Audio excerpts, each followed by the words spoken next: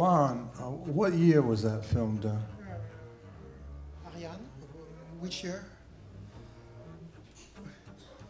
25 years ago. About 25 years ago. It was for the age of 50 of Ariane. She decided to do that dance, and I think it was very beautiful to see a woman of 50 years old that would dance in the nude, and will have such a duende. How did you feel yourself when you saw the film and when you create the music? Well, I think that I look at the film first and then do the music, or that I look at it once and put the music on there at the same time. But what I saw was shadows in light and shapes, and the human landscape, the human figure moving through these shadows, and a sculpture, like a human sculpture. And at that time, I think I was using a double or triple bow technique around that time, 25 years ago. I don't do that so much now. It's where you hold 3 bows in one hand and you do things like that. And I was also doing kinetic music at the time, where you would put a bow through and then spring it, and it would go kinetically, and then you do some things on top. And it was very spontaneous, because I felt I don't know exactly how many takes you did of the film, but the film seemed to be very spontaneous and in the moment, you know, and reacting to impulses that were happening second to second. And I think we just did maybe one take of it. I'm not sure. Yes. Yeah, I'm not sure. It was one take, yes. Yeah, yeah. And this is the first time I've seen it since, or at least this little section since then. Yeah, yes. But let's just go back a little bit and start with your first impulses and relation with music, and how it evolved from you listening to music to becoming a visual artist, and then putting the two together. Well, there is a little stories that when I was very, very young, I was wake up at night by Sidney Bechet that was playing in the kitchen of my parents when my mother was doing some dinner for him. So the first American artist that I ever met in my life was a great Afro-American artist, Sidney Bechet. So that has an importance somehow. But later I went through the time of May 68 in France, in Paris, and suddenly we discovered those great Afro-Americans that were coming to Paris, like the Art Ensemble of Chicago, and that was really a revolution, in an aesthetic revolution, but a revolution for me. And then in 1971, it is a great, great book, Free Jazz, Black Power, was published in 1971 by 2 French guys, Carls and Comolli. And the book is, 40 years later, is translated finally in English, and we can find it here. And the book was fascinating for me. I could see feel better how the Afro-American history and the civil rights as such shape the aesthetic of that music. And I really appreciate that sort of revolt somehow that this music represents, the destructuration of, in many ways, of the sound, and reaching a point of what I would call abstraction, which finally get in touch with my own work, because I consider myself as an abstract artist. But abstraction with a feeling of flesh, of sexuality, of incarnation. So what I really appreciate about the sound, the energy of Afro-American music, is that it is really an effraction in the puritanical world that I discovered in the United States. I did not know before because I was in France.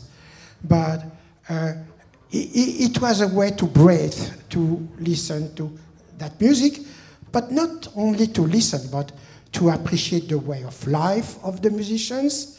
And that's why I was happy to meet them.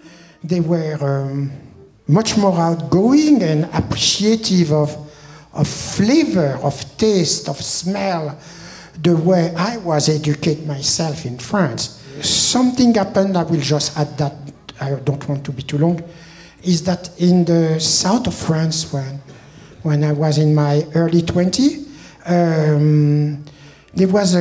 there is a great museum in the back of Nice, the city of Nice. Museum is called the MAG Foundation. And the MAG Foundation, as you know, in the early 70s, did some extraordinary show of Alexander Calder, Giacometti, Miro, but also Albert Heller came to play. That's the first time I saw him there, and Cecil Taylor, and so many others. And they play also at the music of Stockhausen. So what was very impressive for Afro-American at that time is that they felt they were treated the equal to Miro, to Giacometti, and that really stayed with me. And when I came to New York, my wife, Ariane Lopez-Wissy, has been crucial to help to do those concerts at White Street. We did almost 300 concerts in 40 years. We organized 300 concerts in 40 years.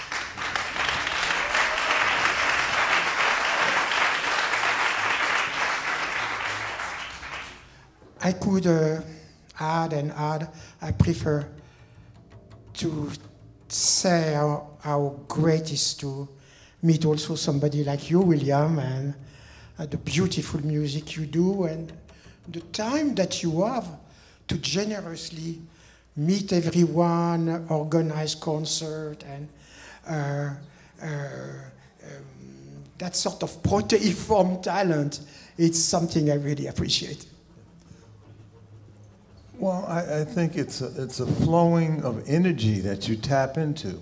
And once you tap into this energy, you flow with it and you just do things that are extensions of the glowing light that's inside you and that's sort of been woken up, and creative things begin to happen. Now, when you work, do you work in silence, or do you listen to music sometimes? No, I really work in silence. Yeah. I need my full concentration, Yeah. and I don't want to be illustrative of music, you know. There you go, yeah.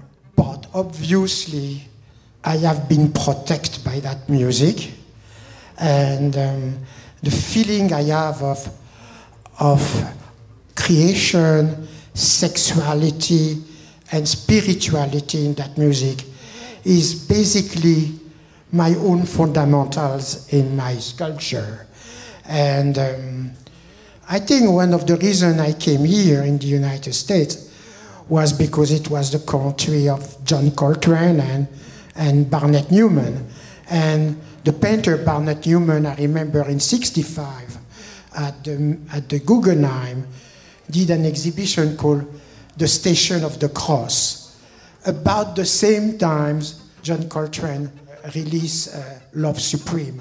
So there is that sort of intense spirituality between Newman and Coltrane. That was really a treat for me to be here. I would suggest that people in the audience who are not familiar with Alain's work is try to find it, do some research, look him up, find out where an exhibition is, and become familiar with his work. When he does a concert at White Street, there's always the work around the musicians and on the walls. And slowly begin to enter into his world.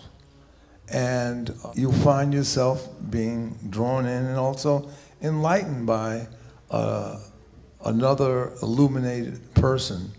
We always can use more illuminated people in our lives to meet them, to interact with them, to engage and be inspired by what they do, because ultimately that's what the work is about, to inspire and uplift people when they, when people see art. That's what it's about. It's not really about, becoming a successful artist. I think my opinion is when you create a piece of art, you're successful. Because you've created something out of nothing, and then it's there, so you're successful. All right, can we just see if there are any questions from the audience about the film, or just to ask Alain about anything that's been on your mind? Yes. Towak.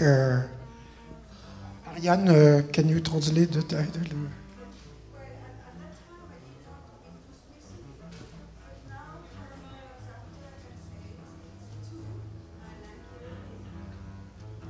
Did you get that? Towak to Alain Kirili. Okay, well, like I said, look Alain up, come to the concerts, look at his website. There's lots of information about him, and begin to enter into his world of creativity. Thank you, William. Thank you very much.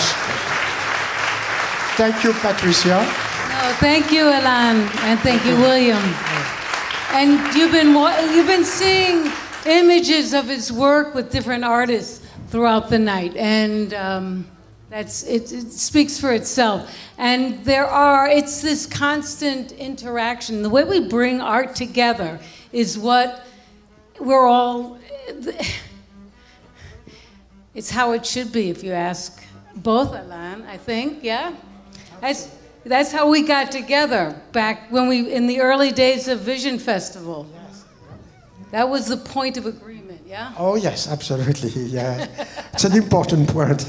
Yeah, and that's what's so unique and special, and these opportunities that he creates in his home often, it's not a regular basis, but often is really important. I mean, he's spreading understanding of this art form. Anyway, we wanted to acknowledge you, and it's just a small, to acknowledge him, we had to have something to give him, so we made a poster, and we're giving you this poster. Oh, wow, great. And so here it is. Oh, wow.